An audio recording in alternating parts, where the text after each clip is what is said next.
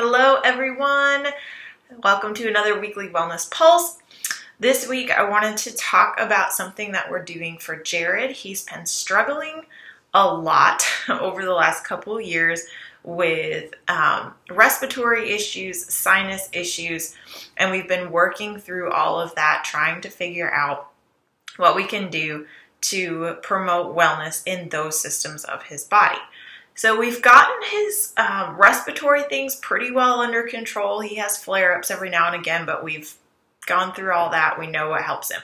But recently we've really been struggling with everything in his sinus areas. He gets pressure in through here, and a lot of times up in here really bothers him.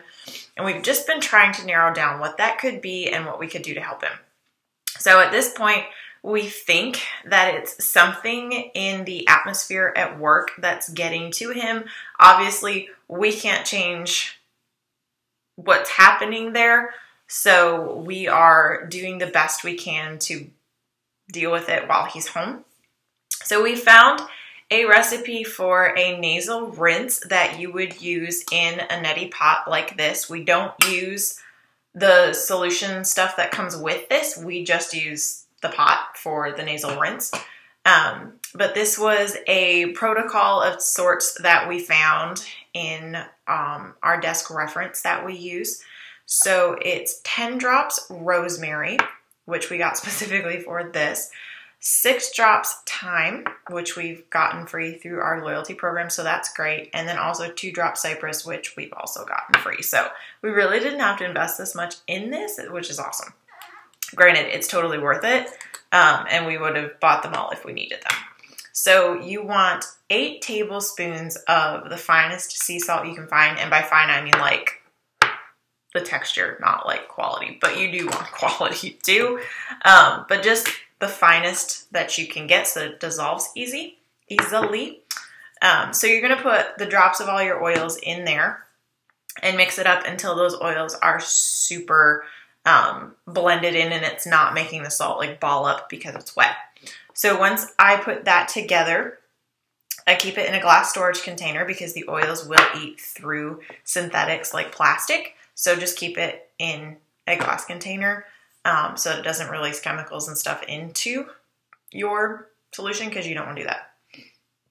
And then what you do is the neti pot will hold up to 8 ounces of water.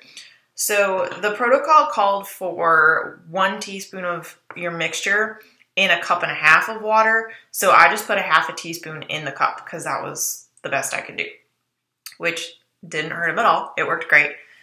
So what I did is I poured the water in here. You want either distilled water, like reverse osmosis water, or it said commercially bottled water. So that's what I did. You can also boil the water and then let it cool. I didn't want to take the time to do that yesterday when he needed this. So I just poured some bottled water in there, put the bit of salt, the 1/2 teaspoon of salt, and stirred it up until I could not see any more of the salt floating in the water, because then I knew it was perfectly dissolved. And then once we did that, you just stick this in your nostril and keep your mouth open and tilt your head and let the gravity just run that right through until it comes out the other nostril.